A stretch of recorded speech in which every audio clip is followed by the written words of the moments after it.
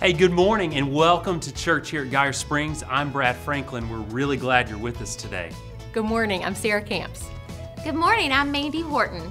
Hey, I'd like to tell everyone about an exciting summer event we have, Camp Geyer and Camp Geyer Junior. This event will take place on June 3rd through 6th from 9 a.m. to noon. Camp Geyer Junior is available for kids entering kindergarten and completed kindergarten. And Camp Geyer is available for kids 1st through 5th grade. We'd love to have your kids join us for this fun-filled week. We are so excited for Camp Geyer and Camp Geyer Junior and all the activities that the kids will get to take part in this fun-filled week.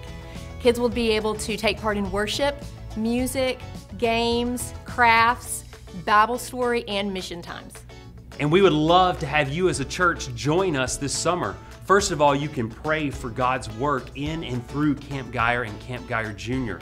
If you know of people to invite to join us to be a part of what God's going to do here, extend that invitation.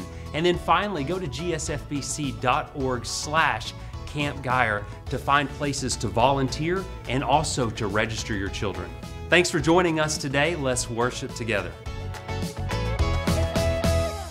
We're going to begin our day with a great song about testimony, how much Jesus has done for us. Let's stand and sing to Him this morning.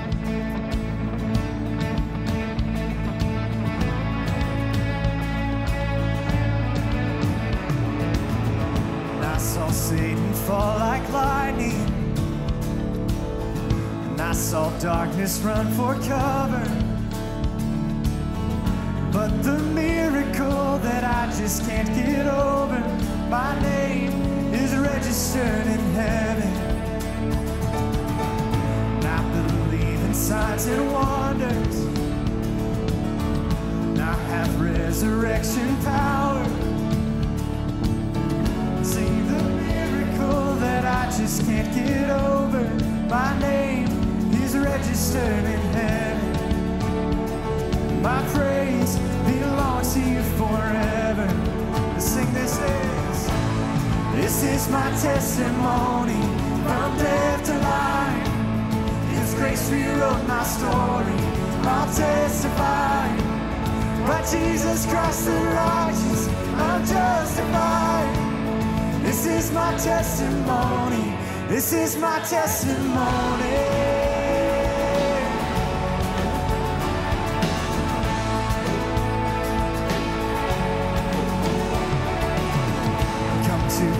Sons and daughters, bought with blood and washed in water, sing the praises of the Spirit, Son and Father. Our God will finish what He started. Yes, our God will finish what He started. Oh, this is my testimony from death to life. His grace rewrote my story. I'll testify. By Jesus Christ the righteous, I'm justified. This is my testimony. This is my testimony.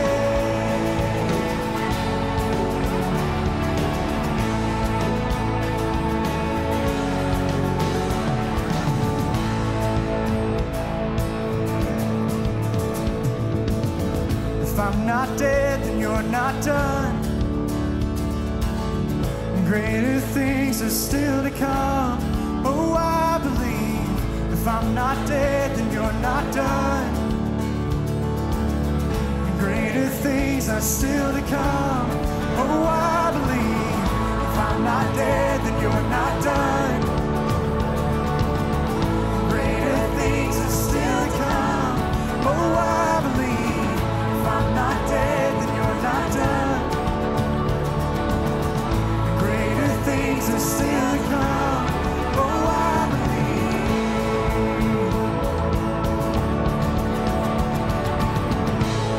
This is my testimony from death to life. Because grace rewrote my story. I'll testify. By Jesus Christ the righteous, I'm justified. This is my testimony. Oh, I'm alive. This is my testimony from death to life. His grace rewrote my story. I'll testify. Jesus Christ the righteous, I'm justified.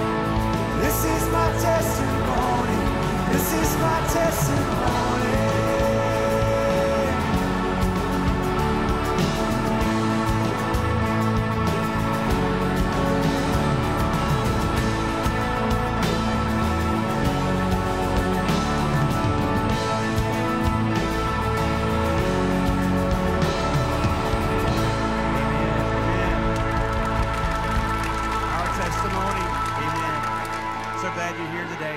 Turn your attention to the baptistry as you take your seat, please. Hey, good morning, everyone. Thank you so much for being here today. Just a second. There it is. Hey, good morning, everyone. Thank you so much for being here. We are so excited as we have the opportunity to kick off our service with an amazing time of worship, but then also with a baptism. My name is Casey Winstead. I'm the lead student pastor here at Geyer Springs. This is my friend Peyton. Everybody say, hey, Peyton. There we go. There we go. And we asked, when we do baptisms, it's such a special thing to see what is taking place, but also to hear the stories. And so to hear Peyton's story, we have asked them to share that. And this is his father sharing his story. So go ahead. Hi, my name is Peyton Sykes. I'm senior at Bryant High School. When I was 8, I prayed the sinner's prayer, and I said that Jesus was the Lord of my life. However, I never followed through with his words. I called myself a Christian, but I did not outwardly express it. This year at lunch, I started sitting with a new group of friends. When we first sat down at lunch together, they asked me if I would like to join them in praying over the food with them. We also talked about the Bible and God. This moved me spiritually, and it opened my eyes to the way I was living. I realized that I wanted to live a life through God. About 3 weeks ago, after Sunday school, I stopped Miss Lynn, my Sunday school teacher. I asked her to pray with me to rededicate my life to God. I also knew that I needed to follow through with a believer's baptism. Since then, I am more openly talking about God. I've started a Bible devotional, and I have felt better about my life as I know that the Lord is with me. I'm excited for my future as I head off to college. And the Bible verse that I picked out today is Proverbs 3:5-6. Trust in the Lord with all your heart, and lean not on your own understanding. In all your ways submit to him, and he will make your path straight. I love that. As a student pastor, we have a limited time with students, and so I'm thankful for people like Lynn who are coming alongside, and all our adults who lead out. But Peyton, next month you graduate high school, and after that you go to college, and so that is a transitioning time in your life and a season where you have some new things to experience, and I'm so thankful for your obedience to God, your willingness to say, I'm going to sit with new friends, and let that be a challenge to us. And some of our lifestyle choices might need a change, but because of the change, man, we could experience some far greater things. And so, Peyton, I want to have you turn around here. Have you indeed invited Jesus into your heart? I did. And you want to follow him in all that you do?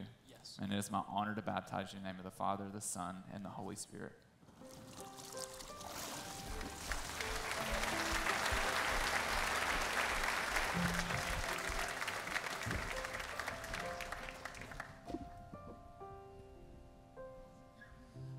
Well, good morning. It's so good to see you guys this morning. We are glad that you are here with us in worship. My name is Curtis Barnes. I'm the family discipleship pastor, and we love baptisms. It's an exciting way for us to be able to celebrate what God is doing in people's lives. We also love the fact that you are here with us today. So let me ask you to take your bulletin that you should have gotten on the way in. A couple of notes on here. First, for everyone here today, there's a small tab on the end of that bulletin. If you would go ahead and pull that tab off, if you're a guest, we'd appreciate getting just a little bit of information from you today. We want to follow up, ask about your visit, ask about next steps, see what we can do for you, how we can connect you to what's going on in the life and the work of Geyer Springs First Baptist Church.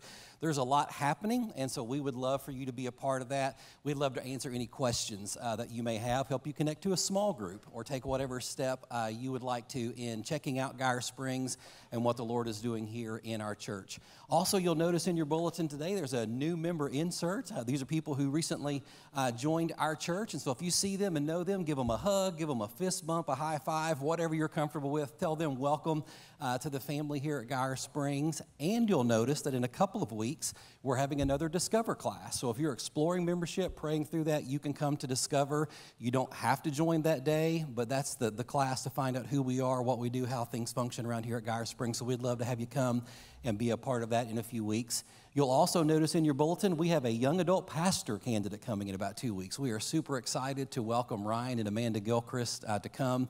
You have a call on that weekend, so we're excited about what the Lord has done in bringing them to this place at this time. So we would point you to the bulletin for several other things happening here in the work and the life of Geyer Springs. So we're glad you're here today. It's a big weekend around our state, right? I hope you're still there, because if you put these things on, you cannot see anything. But apparently that's good for tomorrow. Listen, I'm a child of the 80s, so these paper glasses like this, I go way back with them with 3D movies and stuff, right? So, yeah, we've been around. Tomorrow's going to be a big day, from what they say. Who knows, right? As we think about tomorrow, there's a lot of uncertainty. We don't know if it's going to be sunny tomorrow, right? We don't know what the highways are going to be like. We don't know what the restaurants are going to be like. We have no clue what tomorrow holds, right? But man, I'm so thankful that we know who holds tomorrow and the day after and the day after, right? I mean, the Creator who created the sun, the moon, the stars, numbered them, named them, set them in their orbits. He knows all things. He controls every detail and every detail of our lives as well. So that's who we are here to worship and to celebrate today. So we're thankful that you're here with us. As we continue in worship, I'm going to ask our offering bearers if they would come. And if you're taking up offering, find your spot and go ahead and begin receiving that. I'm going to invite Ron Simpson, if he would, to come onto the platform. As we think about God's Word and what it teaches us about this God who controls all things on the earth and in the heavens and the stars, we're here today. Ron Simpson is with Gideon's International, and you may be familiar with the Gideon Ministries. They put God's Word in lots of places around the world, and so they're going to share about that today. So we're thankful for their work and their ministry and sharing God's Word with people, and he's going to share a little bit more about their work and what they do, but he'll also tell you there's a table in the foyer today, so if you would like more information about how to give or how to be a part of that ministry and that organization, you can stop by there after the service. So Ron, thank you for coming and sharing with us today. Divine appointments arranged by the Holy Spirit take a lot of forms. Quite often they defy human understanding. Deborah Murkerson thought she had everything in life, a great marriage, beautiful son, nice home, good job. Then one day it all came crashing down. Her husband said he no longer wanted to be married to her, and she and her son were out of her beautiful home and on their own. Now, Deborah's job was the county clerk in her area. The marriage had been over for just a few days when she received a call from her ex-husband. Said he and the girlfriend wanted to get married, but they were running behind. Could she stay over and issue the marriage license? She did, but by the time she got home to her apartment, she was so despondent she couldn't even walk. She crawled through the building to the nightstand in her bedroom where she kept her handgun. She couldn't face the shame of going on. Now, we all know people who are devastated by the hurts of life, don't we? When she reached into the drawer where her gun was kept, her hand instead came out with a little red Gideon New Testament that her son had been given in school. It wasn't supposed to be there. She had no idea how it arrived. When she opened it to her surprise, her eyes fell on Psalm 34. When the righteous cry for help, the Lord hears and delivers them out of all their troubles. The Lord is near to the brokenhearted and saves the crushed in spirit. God had her attention. She read for several days from that scripture, and the following Sunday she went to a local church, made a profession of faith in Christ. Today, Deborah is a pastor's wife and serving the Jesus that she met in that little book.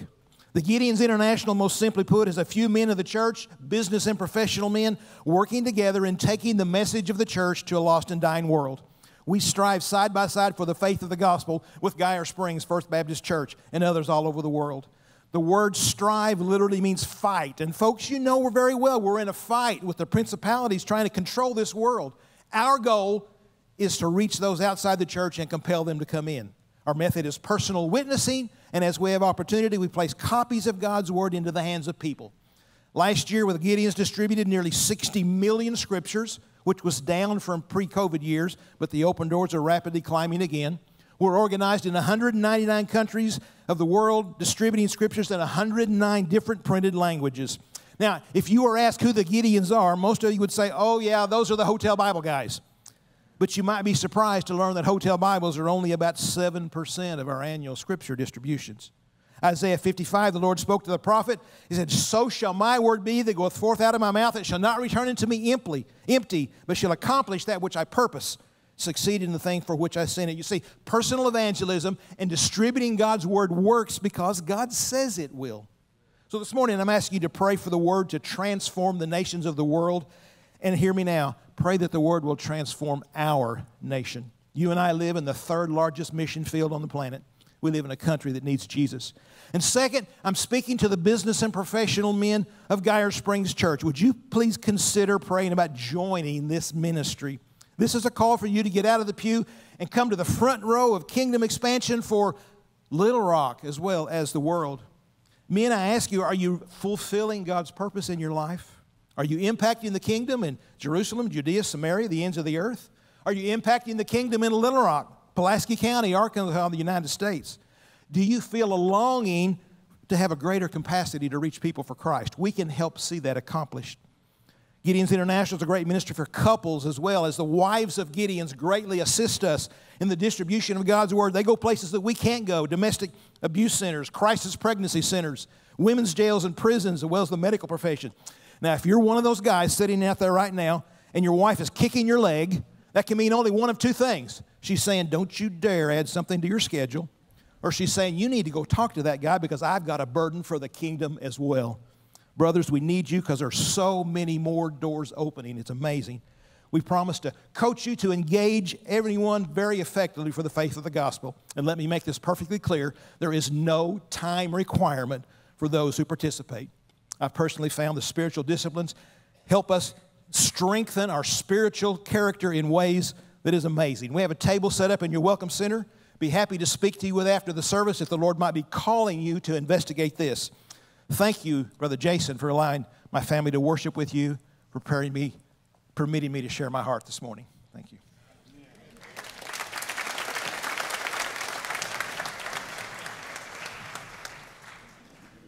Sing, church.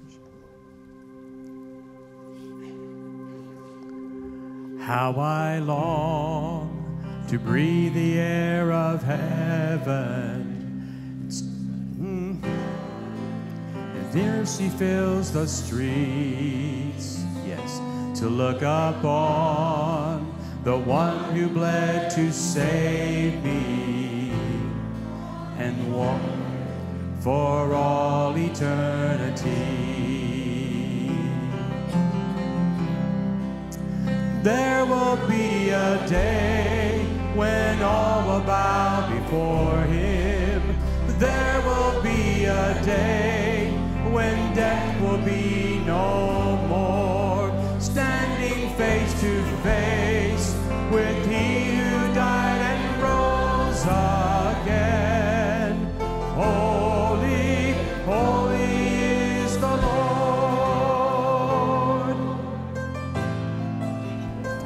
And every prayer we prayed in desperation, the songs of faith we sang through doubt and fear. In the end, we'll see that it was worth it. He returns to wipe away our tears. There will be a day when all will bow before him. There will be a day when death will be no more, standing face to face with he who died and rose again. Holy, holy is the Lord. And on that day we join the resurrection and stand beside the heroes of the faith. With one voice, 1,000 generations sing, worthy is the Lamb who was slain. Sing, church. And on that day, we join the resurrection and stand beside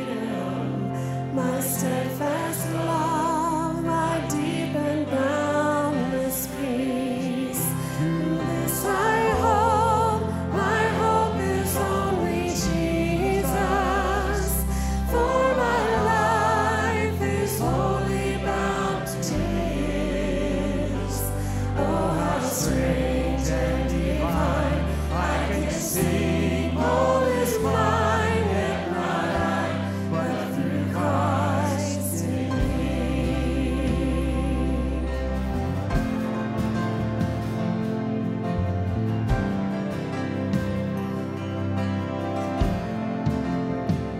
the night is dark, but I am not forsaken.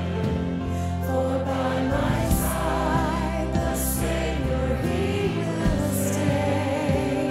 I labor on in weakness and rejoicing. For in my need His power is displayed. To this I hold, my Shepherd will defend me. Through the deepest valley He will lead. All the night has been won, and I shall overcome. Yet not I, but through Christ in me.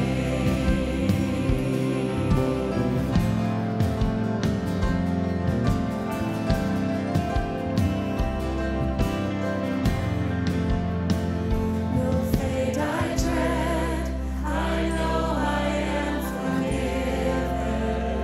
The future sure, the price it has been paid. For Jesus bled and suffered for my pardon, and He was raised to overthrow the grave. To this I hold, my sin has been defeated. Jesus now and ever is my plea.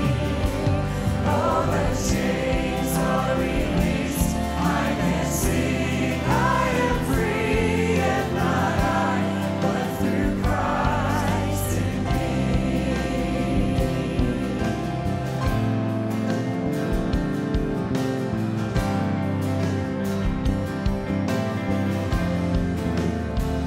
With every breath, I long to follow Jesus, for He has said that He will bring me home. And day by day, I know He will renew me, until I stand with joy before the throne. To this I hold, my hope is only Jesus. All the glory evermore to Him. When the race is complete, still my lips shall repeat. Yet not I, but through Christ in me. To this I hold, my hope is only Jesus. All the glory evermore to Him. When the race is complete, still my lips shall repeat. Yet not I, but through Christ in me. When the race is complete, still my lips shall repeat. Yet not I, but through Christ in me. Yet not I, but through Christ in me. Yet not I, but through Christ in me.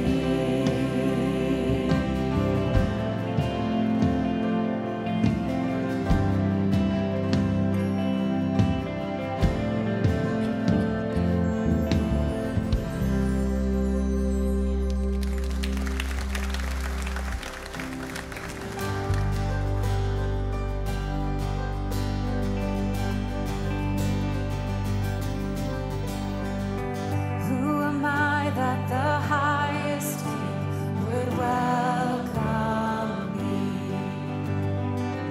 I was lost, but He brought me in. Oh, His love for me. Oh, His love for me.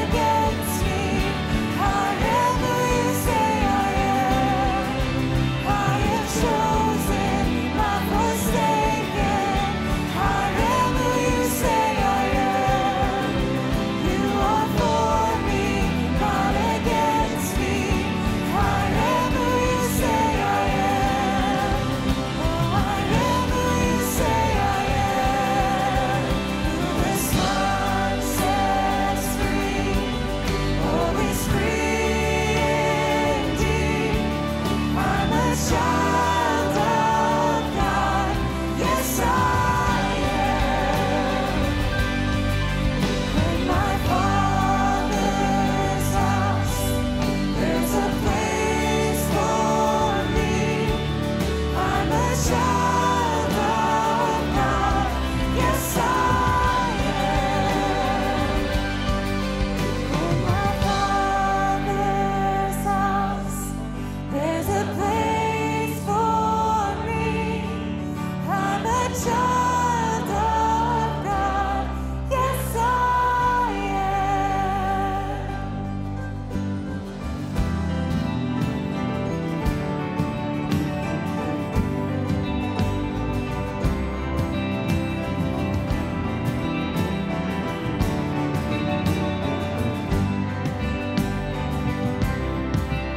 I am chosen, not forsaken. I am who you say I am. You are for me, not against me. I am who you say I am. I am chosen, not forsaken. I am who you say I am.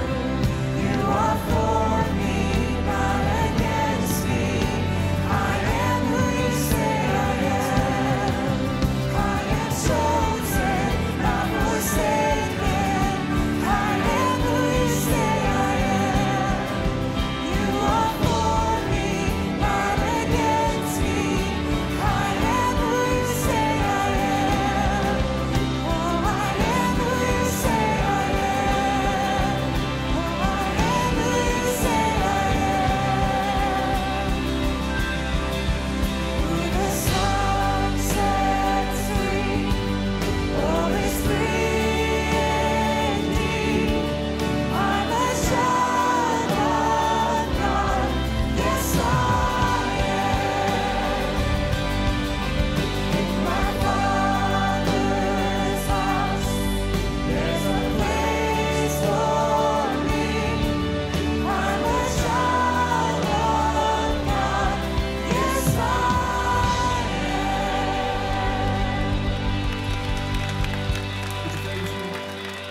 God, we thank you for that truth. We thank you for that hope. God, that our identity is found in you and you alone. And we thank you for that. As we got to witness another person this morning saying their identity is not in themselves but in you. God, may that remind the believers in the room of the faith that they have in you and encourage them to keep on going. God, to spread your word. God, we love you and we thank you for this opportunity to worship you freely, God, and to sing praises to you and the fact that you listen and to dive deeper in your word so we can become more like you, God. Because that's our mission here on this earth. In your name we get to pray. Amen. You guys can have a seat.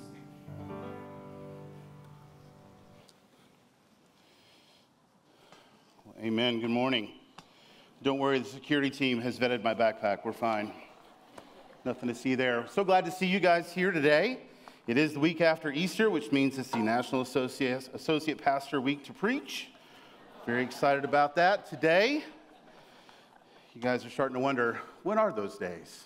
I'll let you know. I do want to just say thank you to Ron and the Gideon Ministry. What a great opportunity for us just to be reminded of the incredible work that they do to get the word out. And so I just want to be praying for you. Please stop by the table if you are at all pricked by today, your heart stirred. I want to encourage you to gather more information. Just see what God may be doing in you, in your life, or your family, opportunities to serve. It's incredible. Thank you, Tim and Andrew. Appreciate you guys and your ministry and your leadership over us as we worship. I just want to give a quick update about next steps. We've been walking through an anniversary, and so a couple of weeks ago, we had the opportunity to say, hey, thank you, Lord. We're so excited about what God's doing here at Geyer Springs. We want to continue the journey. Some of you joined the journey in our one-year commitment. We had 31 new commitments. You said, hey, we want to not just give to Geyer Springs, we want to put our yes on the table and contribute in a unique and wonderful way.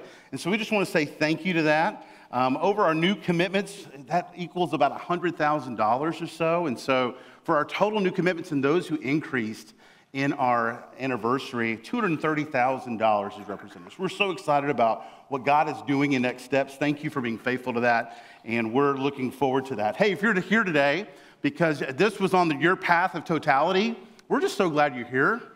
We hope and pray you love Central Arkansas, and if you're from here, praise God to come back. If you're new, we do wear shoes here in Arkansas, and so we're just glad you're here. And I don't know who you are, but would love to meet with you after service, just letting us know that you're here around. If you have your Bibles today, open up to John chapter 4. So we're in a kind of unique situation where I believe this generation is the most hydrated generation we have ever. And here recently in life, it's come to pass as I open up my cupboards, maybe you opened up your cupboards, it's full of cups. And I'm like, where did all these cups come from? Why are we so consumed with gathering all the water? So a couple years ago, the Tervis came out. You guys remember this, little plastic guy. And so it was all the rage that mainly women throughout the world were gathering the Tervis cups. And so they were really excited about that. And then Starbucks and others started gathering an idea, hey, there's an opportunity here to market some unique cups. And then over time, some metal guys came out. And then, of course, we know the Yeti. The Yeti is all the important, the kind of the cream of the crop there. And so I just think about all these cups that I see these people wearing. This is my daughter's. It didn't come with all these stickers. These are free. And then the Stanleys, or because I can't afford one, the knockoff. Look at that giant thing. What are we doing? Why are we so consumed with water? My child left the other day with the water cup and came back and said, hey, I forgot my water. And I said, what do you mean you forgot your water? He goes, I don't know where it is. I need to have it. Where's my water? Have you seen my water? And I'm like, are you going to the desert? I thought you were going to Target, right? So when I see my daughter or my wife or a minivan full of different variety of water liquid containers, I ask myself, what are they really thirsty for? And I think that's a pretty unique question for our day and time, because in our heart, in our emotional state, we all have to ask ourselves that very question. What am I thirsty for? Is it love? Is it money? Is it accolade? Is it a 4.0 GPA, a state title, a promotion at work, a scholarship? Is it your looks? What are you chasing to satisfy your soul? We are all parched in some way, seeking something to quench our spiritual, our emotional, even our physical thirst. And there's a character in the Bible that was struggling with the same question, pursuing, chasing, thirsty for one thing, thinking it would satisfy, but in the end, she's still left empty. And so we're going to continue our series in the book of John. One of the major themes in the book of John is the idea of belief. The word believe is used 99 times in the book of John. And in fact, it's even expressed in the purpose of the book. John chapter 20, toward the end, John writes the purpose of his writing here in verse 30. It says, now Jesus did many other signs in the presence of the disciples, which are not written in this book, but these are written so that you may believe in Jesus is the Christ, the Son of God, that by believing you may have life in his name. John 20:30. John wrote about the account of Jesus' life, his burial, and his resurrection that people would simply believe. And John has all these accounts of all these different people in different circumstances, different scenarios to show that Jesus paves the way towards genuine, authentic, real faith. Even though we may be separated by thousands of years, our same hang-ups and heartaches were the same hang-ups and heartaches found in the Scripture. You guys may remember in John chapter 2, the spiritually impure and the pride and the selfishness ran rampant throughout the area. John chapter 3, Nicodemus is a spiritual leader, but his knowledge was not real, genuine faith. I've been there in my own life. John chapter 4, we're going to know about a woman who is at a famous well, who has an incredible encounter with Jesus, where she begins to understand both who he is and who she is, and then we, the reader, get to really wrestle with who we are in light of this story. Now, if I were going to write John chapter 4 as a play, I would write it in 3 scenes. The first scene is the context, We're going to open up John chapter 4, starting with verse 1. Now, when Jesus learned that the Pharisees had heard that Jesus was making and baptizing more disciples than John, Although Jesus himself did not baptize, but only his disciples, he left Judea and departed again for Galilee. And he had to pass through Samaria. So he came to a town of Samaria called Sychar, near that field where Jacob had given to his son Joseph. Jacob's well was there. So Jesus, wearied as he was from his journey, was sitting beside the well. It was about the 6th hour, and a woman from Samaria came to draw water, and Jesus said to her, "Give me a drink." Now, there's a few novels that we all have read that have very distinctive, very opening lines, and these lines kind of set a plot for us. It's the reason we want to continue to read, turn the page. It was the best of times, it was the worst of times. A Tale of Two Cities by Charles Dickens. And I asked the question, well, what made it the best and what made it the worst? C.S. Lewis's famous book, The Lion, Witch, and the Wardrobe, starts like this. Once there were 4 children whose names were Peter, Susan, Edmund, and Lucy, and this story is about something that happened to them while they were sent away from London during the war because of the air raids. And as a reader, I'm like, well, what happened?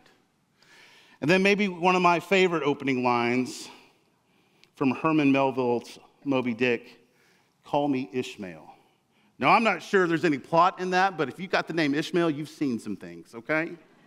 So these first several verses really set up the plot of the story that's going to follow. Here's what we know. The work among the Jews is growing. The Pharisees are beginning to take notice. And so Jesus leaves Jerusalem, and he's headed north. He's going to go to Galilee. Now, there's 2 roads he could have taken, 2 routes. He could have taken an indirect route, which would have meant he would have gone west and followed the River Jordan and then gone east again to enter the Galilee area. But Jesus didn't do that. He took a direct route, went due north, right into Samaria. Jesus is in Sychar, which tells us he's right in the middle of Samaria. Now, this is a big no-no for Jews. Usually they take the indirect route, which takes them 6 days further journey to get from Judea into Galilee.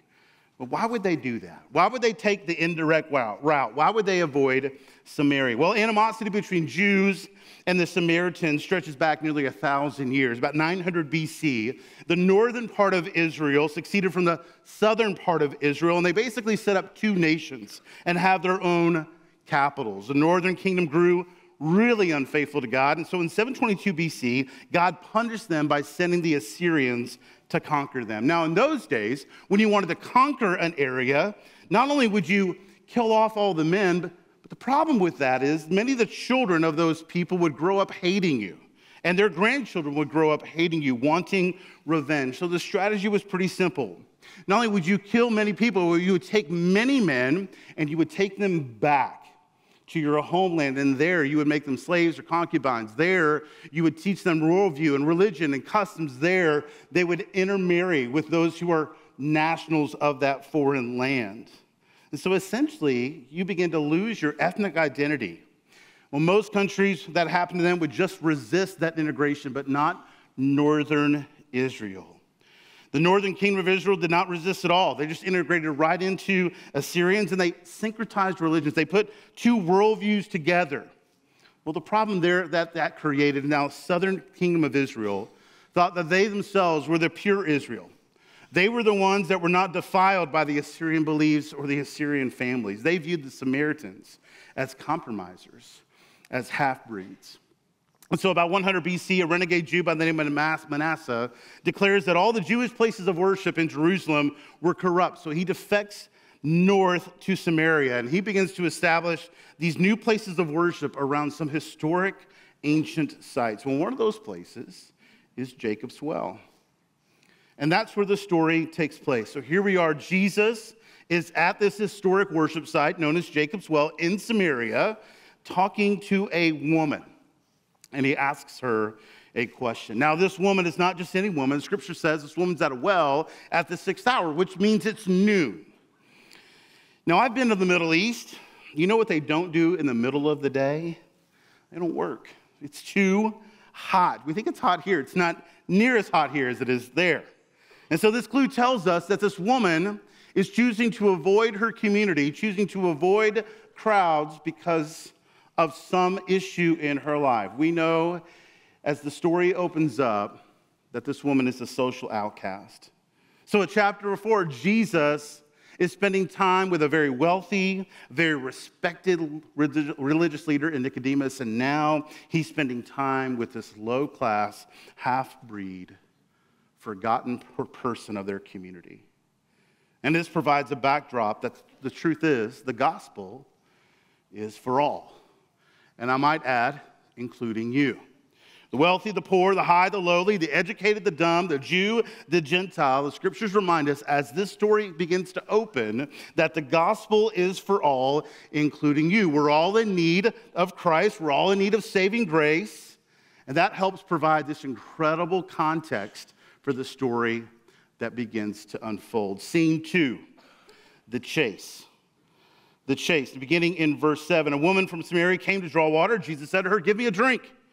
For his disciples had gone into the city to buy food. And the Samaritan woman said to him, "How is it that you, a Jew, ask for a drink from me, a woman of Samaria?" For Jews had no dealings with Samaritans. Verse 10, Jesus answered her, "If you knew the gift of God and who it was that was saying to you, 'Give me a drink,' you would have asked him, and he would have given you living water." Jesus' command is simple. "Give me a drink." And her response is rather dumbfounded. She begins to explain to him what's already very obvious. "Sir, why are you, a Jew, asking me, a woman from Samaria, for a drink?" It doesn't make any sense because they didn't have anything to do with one another. The little line there that says there had no dealings with Samaritans is actually translated, they didn't share dishes. The idea is she's kind of dumbfounded. Why would we even speak to one another, let alone drink after one another? You don't have anything to draw water with. You're going to have to use something that I've brought. What you're asking is absolutely ludicrous. You're crossing some cultural barriers, some norms, some religious differences, all by simply asking me a question or asking me to give you a drink. And so Jesus responds, "Listen, lady, if you knew who it was that was asking you for a drink, you would ask him, and he would have given you living water." Now, in the scriptures, and especially in the New Testament, it provides this illusion, this little idea of living water. It usually refers to the Holy Spirit. But of course, she thinks they're talking about water. So she says in verse 11, "Sir, you have nothing to draw water with. And I don't know if you've noticed or not, this well is deep. Where do you get that living water? Are you greater than our father Jacob? He gave us this well and drank it from himself, as did his sons and his livestock." Now, I don't know if you know this or not, but I think she's getting a little snarky right here. We might call the Samaritan woman a little sassy in this moment. "Hey, buddy, I don't know if you've noticed or not, but you don't have anything to draw water. You think you know better than Jacob? Jacob, our father? He dug this well. He fed his livestock and himself. Surely if there were living water in this well, we all would have known about it." She is offended by what he is saying. But Jesus explains in verse 13, Jesus said to her, "Everyone who drinks of this water will be thirsty again. But whoever drinks of the water that I will give him will never be thirsty again. The water that I give him will become in him a spring of water welling up to eternal life." And the woman said to him, "Sir, give me this water so that I will not be thirsty or have to come here to draw water." Jesus provides a two-part promise. Listen, if you drink of this water, you'll never be thirsty again. Your thirst will be quenched. And the second part is now you'll have continual access to this water. It will be a spring in you that never runs dry. Here's what Jesus is saying. The remedy for our parched souls is a living water that only Jesus can provide. Some evidence of faith in her response. She wants it, but I think she wants it for the wrong reason. So verse 16, Jesus said to her, "Go call your husband and come here." Now Jesus is starting to meddle. In verse 17, the woman answered him, "I have no husband." And Jesus said to her, "You are right in saying I have no husband, for you have had 5 husbands. And the one you now have is not your husband. What you have said is true." So in the moment, it gets real. Jesus doesn't shy away from speaking about the magnitude of sin in her life. He directly points to it. but I think it's necessary. For in this moment, it probably begins to make sense to her, this water discussion, this living water, my thirst. He's saying he can quench it. The fact that he knew her present situation, it begins to all just make sense. So this woman comes daily to the well to have her thirst quenched day after day, over and over, always finding just a temporary relief for her thirst. And in the same way, this woman has gone to the well of romance, of relationships, to satisfy the thirst that's in her soul. 5 husbands. I'm guessing each one she thought might be better than the one before. Thinking that finally I'll get what I'm looking for, what I need, what will satisfy my heart. A marriage in the New Testament is different than marriage today. But certainly we can understand what she's going through. We can resonate with this. And all of a sudden it becomes painfully clear why she's an outcast, why she is at the well at noon. For now, she's just simply living with a man. And so it kind of begs the question, what's got you parched? What are you thirsty for? What cup or cups are you drinking to quench the thirst that's in your life? My friend J.D. Greer says it this way: there's a soul thirst in all of us. We're drinking something that we think will satisfy, bring happiness, contentment, and pain, and take the pain away. What is it in you? You know, a couple examples are pretty true. Some of us might resonate with the Samaritan woman. Relationships or romance. If we think we just have pursuit of someone in our life that will make us happy, that will satisfy us. Maybe, unfortunately, we're pursuing some temporary fix in our life. So we find ourselves drinking, unfortunately, the realities of addictions. Maybe it's drugs or alcohol or pornography or gambling, something in us that we think that we can just have a little bit of it, it will make it all go away, make it just better. And that little something has turned into a big something in our life, and it's ruining us. But we can't stop drinking it. Maybe it's a career. Maybe it's the chase after the ever-elusive dollar. Maybe it's money. Maybe you think in your life, man, if I could just get a promotion, if I could just get that job, if we could just make that much money, if we could just get rid of that school debt or that loan or pay off our house or retire early or go be able to do that will give us what we want. And so we spend endless hours chasing, dreaming, working hard, thinking that will satisfy. Maybe the opposite is true. I see this among families. We're chasing relaxation. We're working for vacations. We're always thinking about getting away, doing something else, moving away from the reality of having to work, the mundane in our life. And so we're chasing one vacation to the next, the lake, the river, Disney, Airbnb, Branson, the beach, and so on and so on. We think we can just work hard, and then so finally we can just veg out and relax. And maybe it's not a big vacation. Maybe it's a daily vacation that you're looking for. You get home and you're just mindless. You're just thinking, I don't want to do anything. This is what's going to fill me up if I could just sit here and relax. And one family member after another family member takes out their phone and starts to do the scroll. In 2 hours, 3 social media platforms, and 4 Netflix episodes later, you stand up in some sort of media drunk state, ready to finish out your day. This chase for the mindless relaxer. Maybe the thing that we're chasing that we think will satisfy us, and I'm going to talk to some parents in the room, is our kids. We're chasing our kids' happiness. And so we're thinking that, man, if my kids could just be the best kids, that will make me look better, feel better as a parent. And we all think that it's just because we're helping our child here, but really there's something about our willingness to revolve our entire life around our kids' activities that has something to do more with us than it has to do with our kids. And so whether it's helicopter parenting or whether it's pushing your kids to unrealistic expectations, allowing your child's activities to dictate all of your free time, all of your free expending money, somehow, I don't know when it happened, but reading a book to your toddler turning into pushing them into academic success where they find themselves getting academic ulcers. Somehow playing catch with your son has turned into, we're gone 25 weekends a year, traveling thousands of miles, spending thousands of dollars for a competitive league play, fitting in church whenever our tournament schedule allows. Now, I know some of you didn't come here to get browbeat today. I get it. Can I just confess to you that I am and was one of those parents? I have 3 older kids that have all played competitive sports.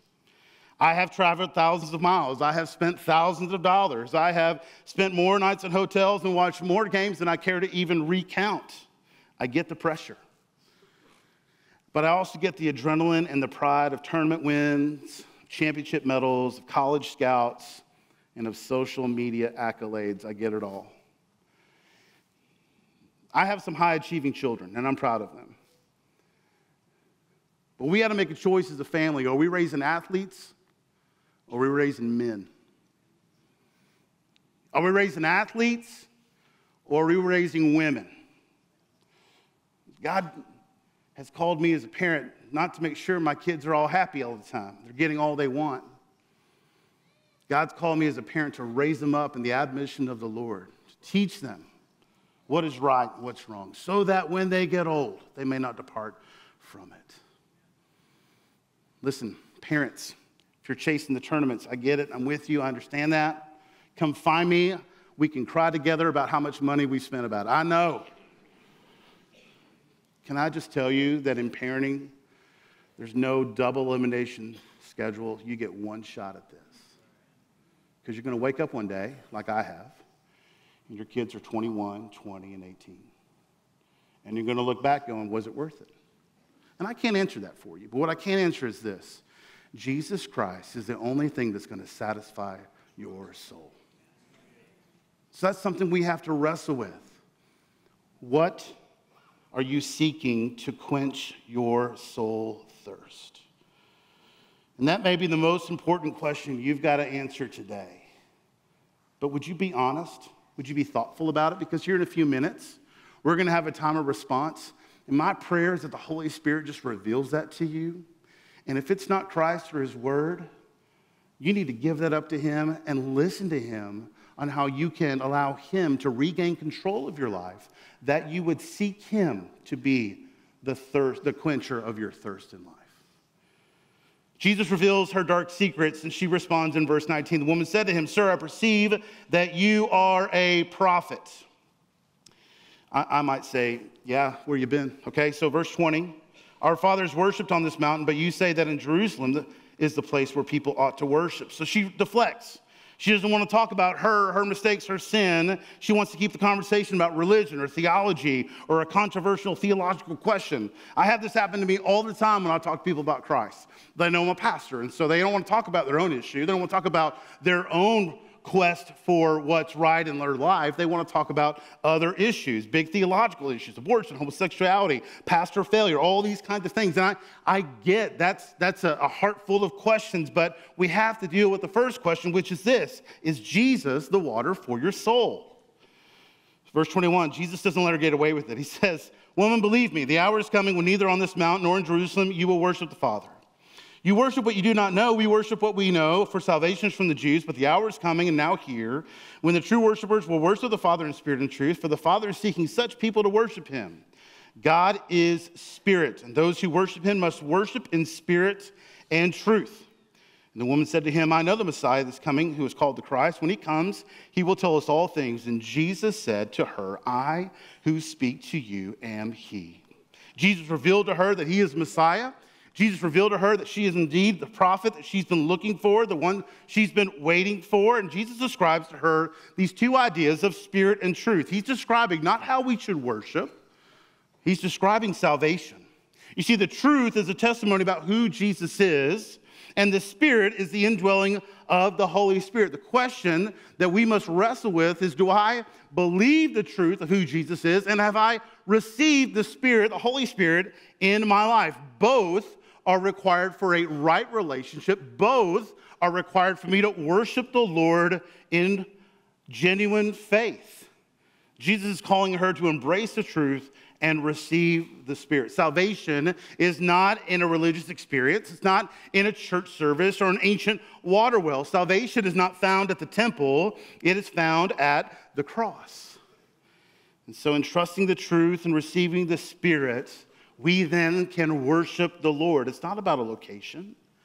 It's about what's happening in here. Jesus says to her, I know you and I love you. I know all about you and I still love you. Would you receive that I am the truth? And would you then receive the Spirit? He's the cup she needs to drink. He's the hope of the world and for her. Scene 3, the call. So the story concludes, the disciples return to the well, verse 27, and they come back and they marveled at what he was talking with the woman, but no one said, what do you seek, or why are you talking with her? So the woman left the water jar and went away to the town to the people, come see a man who told me all I ever did. Can this be the Christ? And they went out of the town and were coming to him. Two very different perspectives here. The disciples were marveled at Jesus, the fact that he was talking to a woman, but they didn't speak to the woman. They didn't ask her, hey, why are you here? They were confused. They didn't ask Jesus, why are you talking to her? They just kind of dismissed it like it wasn't a big deal. Now, on the opposite side, the woman was so radically overwhelmed by her encounter with Christ that she immediately takes off and begins to tell everyone she knows. One is rather melancholy. The other is on mission. Can I just tell you, church people, we miss it sometimes. Church people, we miss it sometimes. We're the disciples coming back to this interaction, and we're not concerned about what Christ is doing. We're not concerned about the issue this woman is having. What we're concerned about, we'll find out in a second, is that it's lunchtime. One is so focused on the mundane and the melancholy. The other is so focused on being on mission. And so she goes. She takes some risks. She leaves her water pot. She's willing to risk loss. She faces her community. She's willing to risk embarrassment and ridicule and shame. And it begs the question, am I urgently on mission? Or am I just concerned about the mundane? Verse 31, meanwhile, the disciples are urging him, Rabbi, eat. Because that's the most important part of the day. Rabbi, eat. Verse 32. But he said to them, I have no food to eat that you do not know about. So the disciples said to one another, has anyone brought him something to eat? Jesus said to them, my food is to do the will of him who sent me and to accomplish his work. Do not say, there are yet 4 months and comes the harvest. Look, I tell you, lift up your eyes and see that the fields are white for harvest. Already the one who reaps is receiving wages and gathering fruit for eternal life, so that the sower and the reaper may rejoice together. Verse 37. For here the saying holds true, one sows and another reaps. I sent you to reap for what you did not labor. Others have labored and have not entered into their labor. Verse 31, the priority of the disciples was not the priority of Jesus. Jesus is saying, I'm not going to let life get in the way. I'm so focused on the mission, I don't want to stop and eat. It demonstrates the urgency of the gospel. And you know what? Jesus calls us to urgency. He mentions the harvest, those who reap hard before the time of the harvest. Time is short. We got to get a lot done because the hour is coming. And it reminds the disciples that they got to get to work too. Verse 39, and we'll finish the story. Many of the Samaritans from that town believed in him because of the woman's testimony. He told me all that I ever did. So when the Samaritans came to him, they asked him to stay with him, and he stayed there 2 days. And some more believed because of his word. And they said to the woman, it is no longer because of what you said that we believe, for we have heard for ourselves, and we know that this is indeed the Savior of the world. Pretty big impact. All because of a conversation at a well. She goes, she shares her testimony. She shared what Jesus did. She shares with anyone who will listen, and she invited others to see Jesus. You know what? That's a really simple 3-part way for incredible evangelism. Share your testimony to anyone who will listen and invite them to hear and know more about Jesus. It's not rocket science. It's rather simple. Their encounter to hear Jesus, many believe. They come, they hear Christ, and they not only believe because of her, but they believe because of Jesus' teaching. And it kind of reminds me, when's the last time I invited someone to church? Part of our role here isn't just to come and sing and to feel good and be in community with one another and to have our needs met and to be excited about what's going out in the rest of the week, but we must invite others to hear the message that we have found ourselves. What a challenge for us today. So they accepted the truth of Christ, they received the Spirit, and in doing so, they claimed Jesus to be Savior of the world. Giving Jesus this title embarks Jesus on this mission worldwide, away from the Jews, now into Samaria among the Gentiles. And I'm just afraid some of us are missing it, like the disciples. People all around us are chasing satisfaction, and we have the answer. It's time for us to get on mission. And I would say for you today, if you feel like a disciple, get on the mission. Stop chasing the mundane and the melancholy. If you today might find yourself more like this woman, shame and guilt have infiltrated you and kept you from finding Jesus to be the quencher of your thirst, and you're drinking every cup you can imagine, can I just tell you today, don't stay parched. Drink the living water in Christ Jesus. Let's pray together. Father, you are good and kind, and in this moment, I simply want to pray that we would be responsive. In a moment, we're going to sing. In a moment, we're going to have pastors at the back doors, pastors up here, pastors in the balcony, ready to receive anyone who would just say, I need prayer today. Maybe they would come and they would say, I'm the Samaritan woman. I've got unconfessed sin in my life, and it's keeping me from following Christ. It's keeping me from really having satisfaction. I've come here today realizing that Jesus is the only cup that I can drink that's going to satisfy my soul. It could be you want to come share that with one of our pastors. We're just going to pray with you. We're going to give you some tools, some answers. It could be that the reason you're doing that is because you don't know Christ as your Savior. And I would just simply tell you, these guys at these doors are going to be overjoyed for the opportunity for you to talk with them about that. And there could be others in the room, believers, who see this woman whose life has radically changed, and it puts them to shame for how little they're doing to help others know the wonderful power of Jesus. We've got a culture chasing things, a culture drinking cups, thinking that's going to find them satisfaction and happiness and contentment, and the truth is, it's only Christ. We as Christians, we make mistakes. The church makes mistakes. It's only Christ that's perfect. It's only Christ that will satisfy. So this morning, as we pray, just ask the Lord to reveal to you, what are you chasing? What are you seeking? What are you trying to quench your thirst with? Would you offer that up to the Lord this morning? Would you find confession to be the vehicle for freedom this morning? Would you allow the Lord to satisfy you today? So, Father, all across this room, we're praying this morning. We're asking, Lord, you do the work. We're asking for courage and strength to respond to you. And as we sing this morning, Father, I pray that, Lord, we just be reminded of your great, wonderful faith, wonderful love for us, despite who we are, despite what we've done. The cross is for us. Your cup is for us. Your love is for us. We ask all these things in Jesus' name. Amen. I invite you to stand this morning. Let's sing together.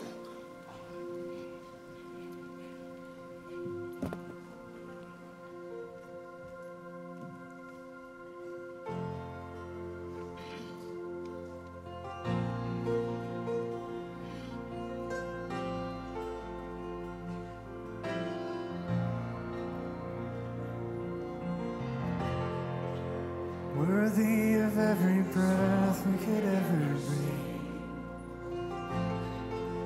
Worthy of all the praise we could ever bring.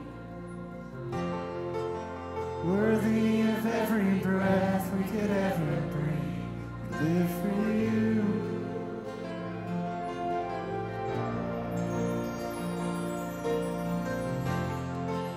Jesus, the name above every other name. Jesus, the only one who could ever save. Worthy of every breath we could ever breathe. We live for you. We live for you. Holy, there is no one like you. There is none beside you. Open up my eyes in wonder. Show me who you are and fill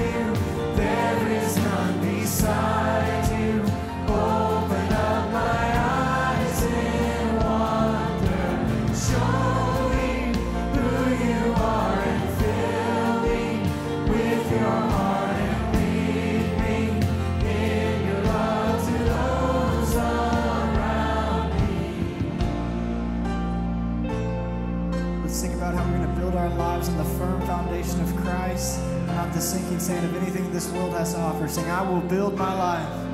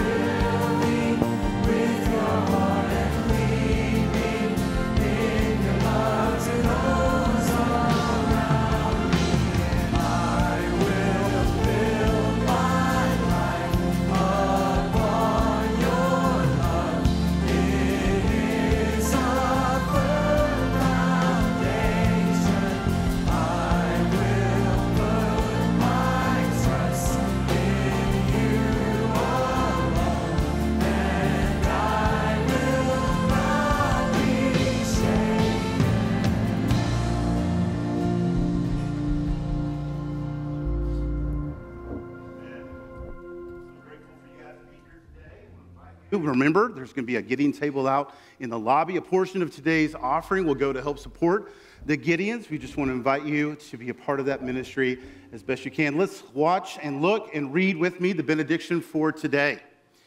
Let us be reminded of God's incredible love towards us despite our sins and failures. Let us be reminded of his grace and kindness to us and to all people. To the wealthy or poor, the saint or the sinner, grant us many opportunities and bold courage to share with others what you've done in our lives so that others may know you as Savior. And God's people said, Amen. You're dismissed today. Hey, thank you so much for joining us for worship today. My name is Pastor Adam Miller. I'm the Mission Mobilization Pastor here. And one of the greatest things that our church loves to do is to connect with people. And so whether you're watching online in your home or whether you're listening to this as you're driving, we want to know who you are. And the best way to do that is to either scan this QR code or go to gsfpc.org/check-in. It's our heart to connect you to Christ and then also connect you to the body of Christ. So we'd also like for you to join us in person at 9:30 in the Worship Center every single Sunday. We hope to see you there.